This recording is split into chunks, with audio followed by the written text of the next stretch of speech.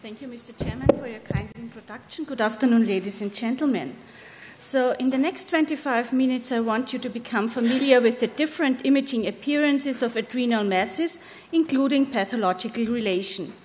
And I would like to show you how to differentiate between benign and malignant lesions and show you the value of the different imaging techniques.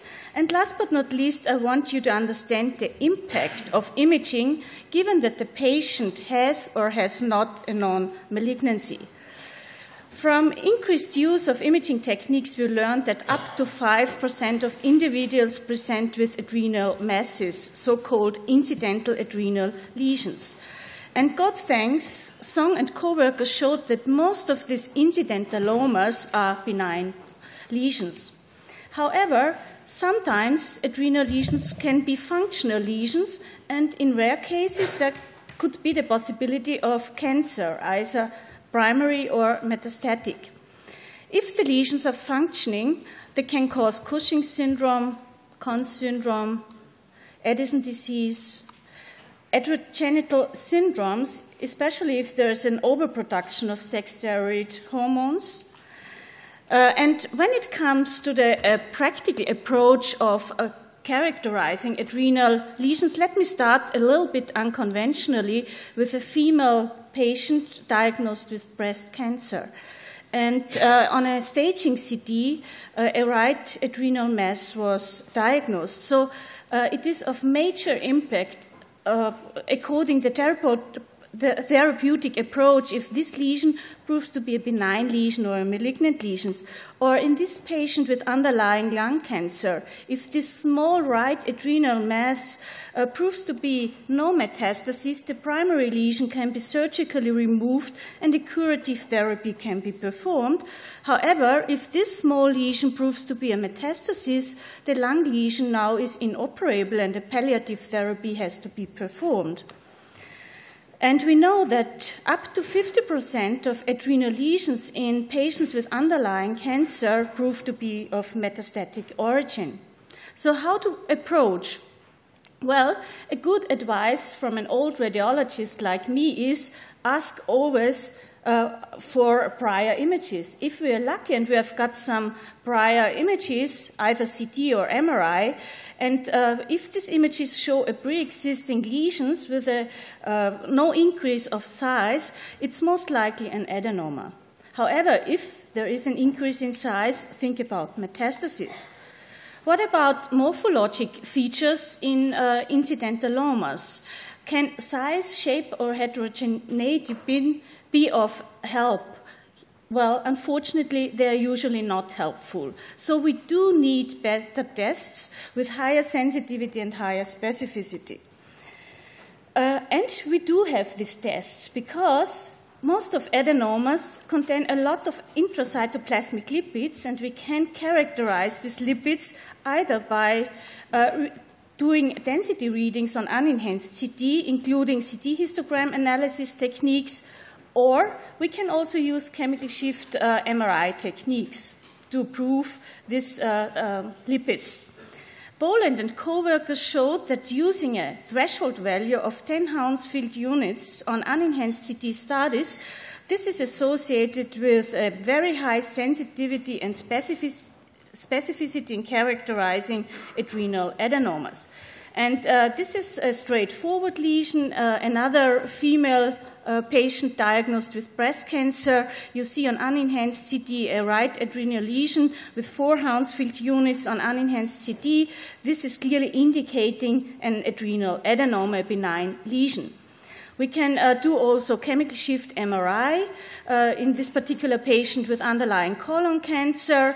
We do the in and opposed phase, and if you see a signal drop on the opposed phase image, this is clearly indicative of an adrenal adenoma. So if we have a drop of signal intensity of at least 25%, this indicates the presence of an adenoma. You can also perform quantitative analysis by calculating the signal intensity index. If this index is below 20, it's most likely a benign lesion, most likely an adenoma. You can also calculate the adrenal to spleen ratio. If it is below 0.7, 7, we are dealing with a benign lesion. Unfortunately, up to 30% of adrenal adenomas remain indeterminate. Why? Because they are lipid poor, and these lipid sensitive techniques do not work. So we need other examinations. Do we have this? Yeah, we have better alternatives, either by calculating CT histograms. We can also perform delayed enhanced series, and we can perform dynamic contrast enhanced imaging.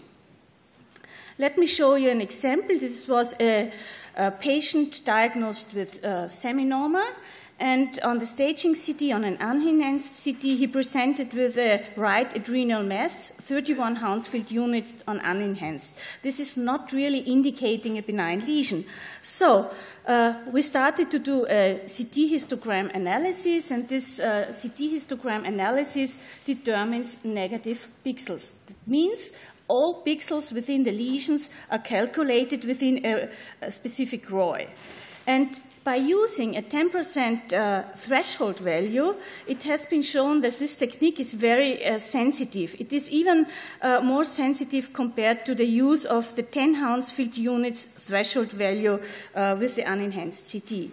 And in this particular patient, we did this calculation. We showed that 25% of pixels proved to be of fatty content, and this was indicating a benign lesion, which was proved as an adenoma. What about delayed contrast-enhanced CT? Boland and co-workers showed that malignant lesions, metastases, have a significantly higher density compared to benign lesions or adenomas. And there is a lot of literature. However, there is no unique threshold value. Different authors used different threshold values and also different time windows. And unfortunately, again, with the use of absolute values, there's always the problem with misinterpretation in case of borderline enhancement. These absolute values are also dependent on the different types of CT scanners, on patient factors, on the contrast material use, and even dependent on different delivery rates. So it has been proven that calculating the washout is much more precise and more sensitive and specific. Nowadays, you don't have to keep these formulas in mind, the absolute and relative percentage washout. Just Google, look for absolute and relative percentage washout, and within a few seconds you will get the formulas. You can put in these numbers, and the computer will show you the absolute and relative washout. What you have to know is if the are the figures of the absolute and relative washout. If the absolute washout is above 60%, it's very likely that this lesion is benign, or if the relative washout is above 40%. So these numbers you have to keep in mind. I'd like to show you an example. This was a patient diagnosed with pharyngeal carcinoma, presenting with a large right adrenal lesion, 28 Hounsfield units on unenhanced CT, clearly not indicating a benign lesion. Well, we performed the contrast-enhanced dynamic studies and calculated the absolute washout, and the absolute washout proved to be 81%. That's clearly above 60%, indicating a benign lesion. And also the relative percentage washout with a 46% is clearly above 40%, again indicating a benign lesion, and this proved to be an adrenal adenoma. Unfortunately, this small right adrenal lesion in a patient diagnosed with melanoma, 38 Hounsfield units on unenhanced CT, and an absolute washout of 28% and a relative percentage washout of 17% is not indicating a benign lesion. Unfortunately, this is really indicating the presence of metastasis. and it proved to be a metastasis. If there is no underlying disease, malignant disease, and we have absolute washout and relative washout indicating a malignant lesion, think about a primary arising from the adrenals. In this particular case, it proved to be an adrenal cortical carcinomas. But these are really very, very rare lesions of adrenals. What about dynamic contrast-enhanced MRI? Well, it works similar as with contrast-enhanced CT. We also have to perform a 15 minutes delayed series, and if the washout is above 40%, it's clearly indicating a benign lesion. Comparing a contrast-enhanced CT and contrast-enhanced MRI, what is better? Well, it's comparable. The sensitivity and specificity is equal. However, it's still not 100%. We know that nothing is 100% probably in radiology, but there is still some space to improve our performance. And nowadays there are additional techniques we can use, and this is the PET-CT. How useful is PET-CT? PET-CT combines complementary modalities which allow a precise structural and functional characterization of adrenal lesions. And Poland and co-workers showed that especially FDG PET is very highly sensitive and specific according differentiation between malignant and benign lesions, especially if there is an underlying cancer, and it is not dependent on the imaging device you use. And the good news is also that you can perform the visual analysis. It's not only dependent on calculation of the standard uptake value or the standard uptake ratio. So let me show you an example. This is a patient with an underlying rectal cancer presenting with a small right adrenal mass, and there is clearly an increased uptake of the tracer, FDG tracer, indicating the presence of metastasis. So as a general rule, we can say if the uptake, the tracer uptake, is below the uptake, the tracer uptake in the liver, it's very likely that we are dealing with a benign lesion. If the tracer uptake is equal to the tracer uptake in the liver, it is still probably a benign lesion, most likely a benign lesion. If the tracer uptake is slightly higher than in comparison to the liver, we are dealing with an indeterminate lesion.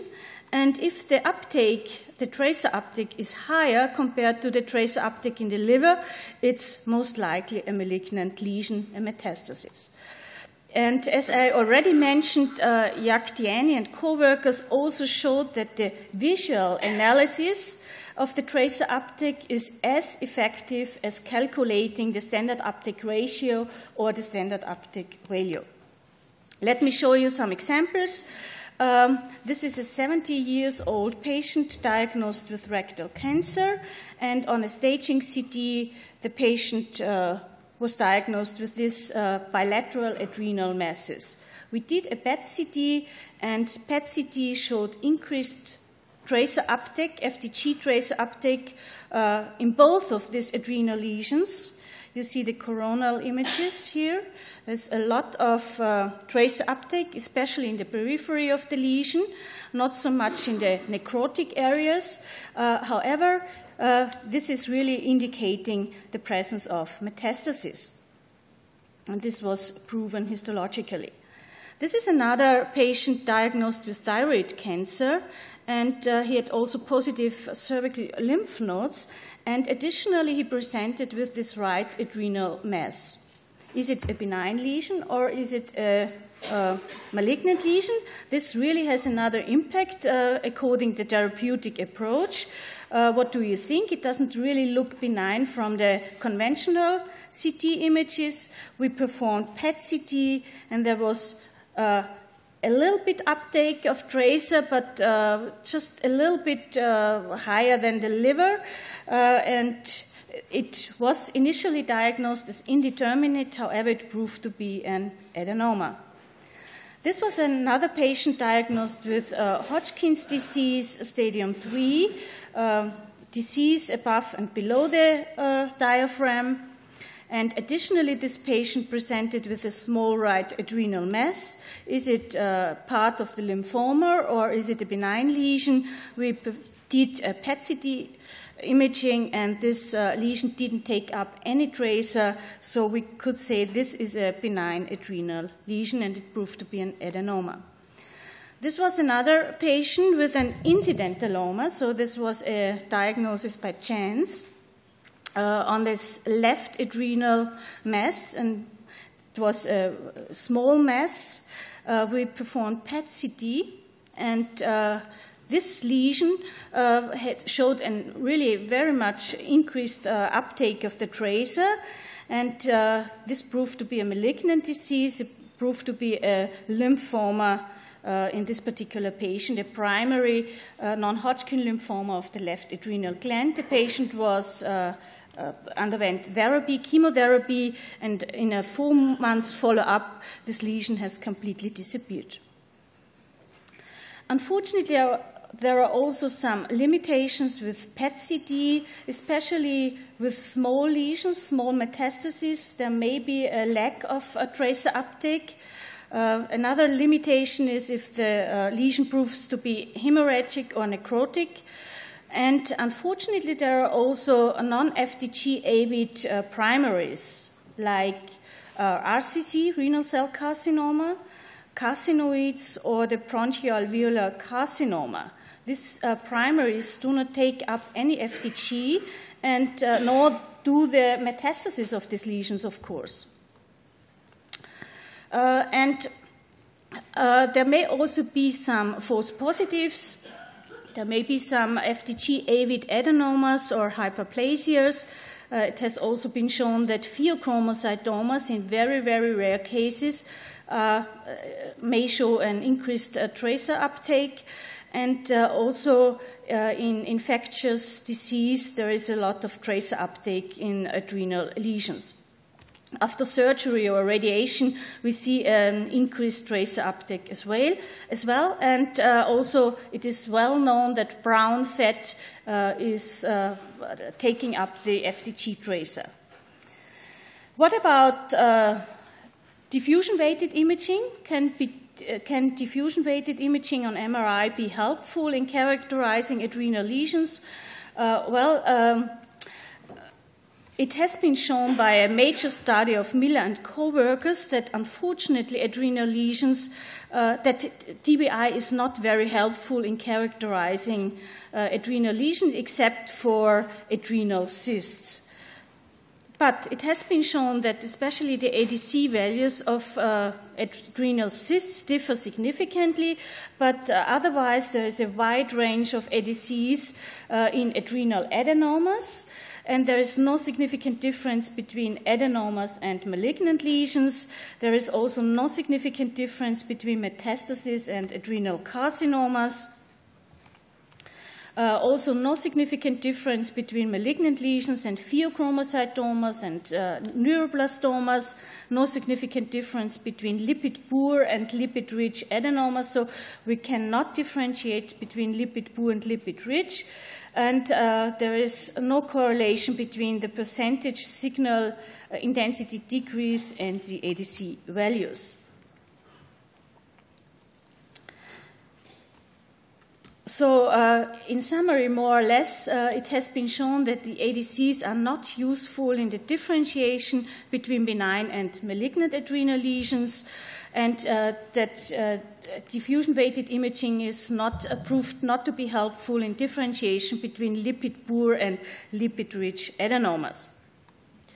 However, Nicolas Grenier has recently shown, or some years ago, that there may be a value of DBI for the diagnosis of unilateral lymphoma.